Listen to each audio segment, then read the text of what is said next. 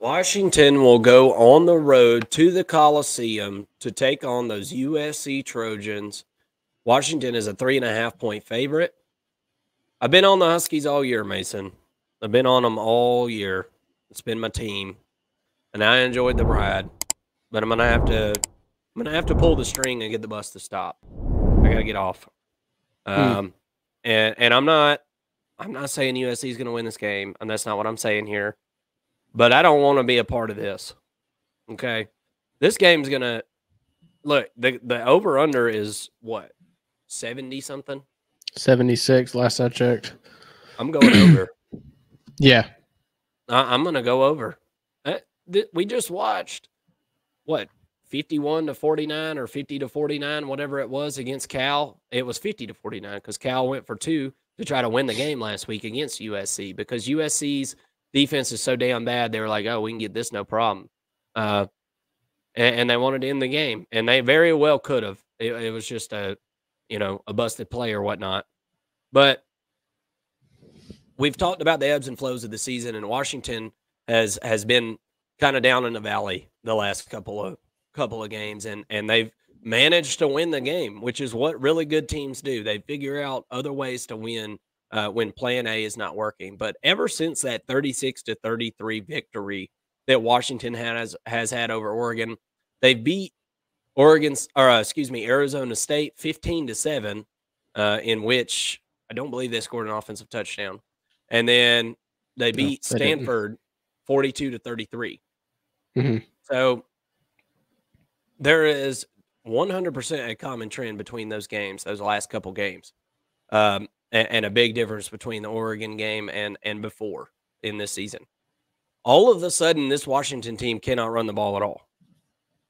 They cannot, and I'm not saying they're running it for.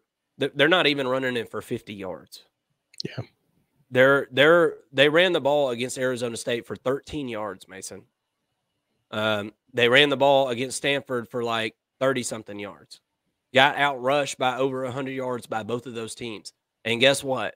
Both of those teams almost won the damn game because Washington doesn't have the dudes up front on this defense to stop a formidable rushing attack. Yeah. Which leads me to this matchup and something that we talked about in our reaction show. Marshawn Lloyd's having one hell of a year. The USC is a good running football team. They rush. It says for 153 yards a game. That I feel like that's even a deceptive number. I feel like this is a 200-yard a game caliber rushing team. They throw a lot because they have to. They get behind. If this was a somewhat reasonably balanced team, this team would average 200 yards rushing. One of the problems for USC in their, they lost a couple games in a row there, one to Notre Dame, one to Utah. And a common trend in those games is they had a really, really hard time keeping defenders away from Caleb Williams. The offensive line hasn't been great at protecting them, but in this situation, Washington has been horrible at getting after the quarterback and getting sacks. So this game, I feel like, is super evenly matched as far as, the strengths and the weaknesses here. And I think it's going to produce a very high-scoring football game. Now, we talked about Washington being able to run the football. And we've talked about USC several times this year in the fact that when your offense has to go to the doctor because it's got a boo-boo and it needs to get fixed, the doctor prescribes you a bottle of Lincoln Riley's defense. And he's like, here, take one of these with water at bedtime. You're going to be fine. I promise. You're going to make a full recovery. I fully expect Washington to get back to Washington things that we saw earlier this year.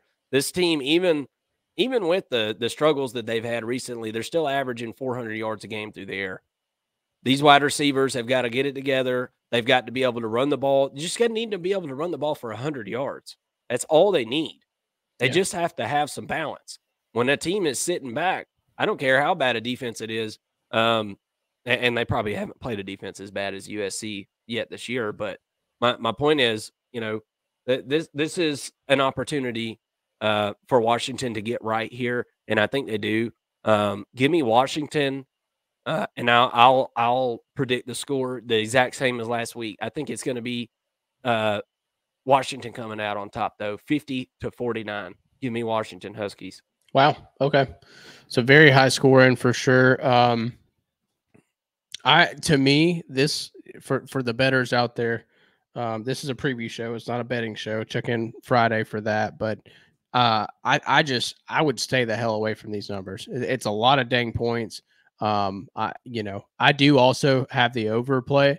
That's kind of where I'm leaning, but it's so tough to play over 76, or it was at 76.5, I think earlier. A lot of people are picking the 76 under just on principle. I know. But you've got to think about that. I mean, dude, I don't like that either.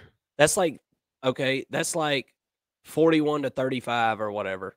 Isn't that what that is? Yeah. So doesn't that seem very, very reasonable for this game? Yeah, absolutely.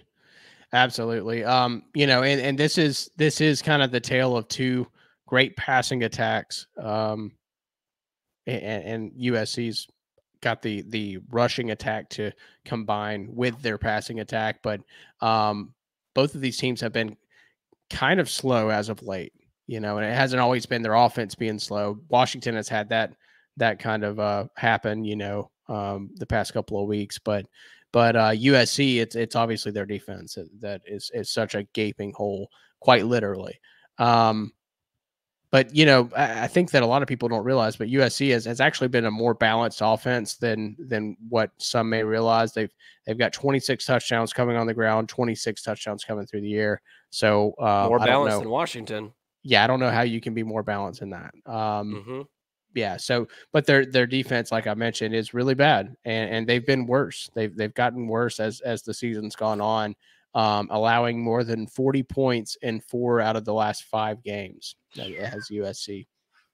One thing that they do well on defense, though, is rush the quarterback, and they've been able to produce sacks. They've been able to get some quarterback hurries. Offenses have kind of picked up on what they're doing, and they're scheming around that. It's gotten them in trouble if they don't get to the quarterback a lot of times. Their linebackers aren't great at coverage. They're having to send their linebackers too, because I think they're realizing that we kind of got to go all or nothing. We got to go for the sack, or we're going to give up a lot of yards, and that's kind of what's happening. Is they're not getting there in some of these huge plays that are happening. But if USC is going to win this game, then they're going to have like 6 sacks, I think, to slow this Washington pass attack down. And I don't know that they're going to be able to do that. The Huskies, on the other hand, they have done some things well on defense. Some things well. They've limited the scoring, allowing only 20.6 points per game on average. And a lot of that success has come in the red zone. Teams get a lot of total yards on the Huskies. They run the ball pretty well, but they've bowed up and allowed just 17 touchdowns in the red zone on 26 attempts.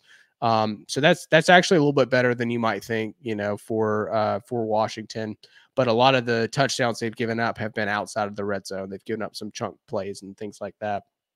To me, though, I think it's really going to come down to the wide receivers for Washington. I think they're a little bit better. I think that they have a better quality, top 3 wide receivers than USC. USC is deeper. I think they have a better receiving room. I'd take USC's receiving room over Washington's in most cases, but those 3 are really good for Washington. Odunze and Polk, and what's the other guy's name? I'm drawing a blank here. McMillan. There we go. Yep. So, yeah, those 3. I mean, gosh, they're so good. You never know which one's going to pop off on any given week. They're all 3 really good at it. So, to me, I think that's the difference in this game. So I do think it's going to be a shootout. I do think I do think the over is going to hit at 76. And if you have to bet on this game for whatever reason, I don't know why you would, but if you have to, somebody's got a gun to your head and they say pick I would pick the over. And Yeah. I think part of that is because both of these teams score a lot of points. Both of these teams have some holes on defense. But also, if the betting public is betting under the total, go against that. I think Vegas knows what they're doing there. So give me Washington to win. I think it's going to be 44-41, which would mean that USC would actually cover in this case, but because it's a 3.5 point spread at last I checked, at least. But yeah, I think Washington wins the game. I think it's close. I think it's a shootout, high scoring game, just like we like it in the Pac-12. Give me Washington to win. Yep. Look, I think there's definitely, well, obviously, the a line that close, there is a path for USC to win, and if they can produce some turnovers like they did last year, I think it'll obviously go a long way in this game because nobody can waste any possessions in this one. So a turnover could be the difference in this one, and wouldn't surprise me at all to see USC spoil Washington season here. And because I've been saying the whole time, this Pac-12, you've got Washington at the top, obviously, and then you got USC and Oregon, excuse me, each with one loss. So USC's still right in it for the Pac-12.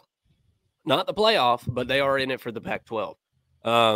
So they have a chance to really turn over the apple cart here, and I think that there's a decent chance that they could. Matchup predictors got actually USC favored to win this thing 54% to Washington's 46. If I'm gonna bet the spread, I'm gonna take USC to cover. The 3.5, I think they can keep it within or win this game.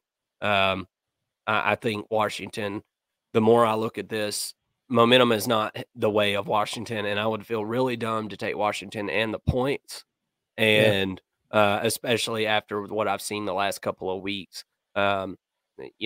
Michael Penix might be hurt or something. I don't know. I don't know that. I'm not some kind of Washington insider. I couldn't hardly live any farther from Washington.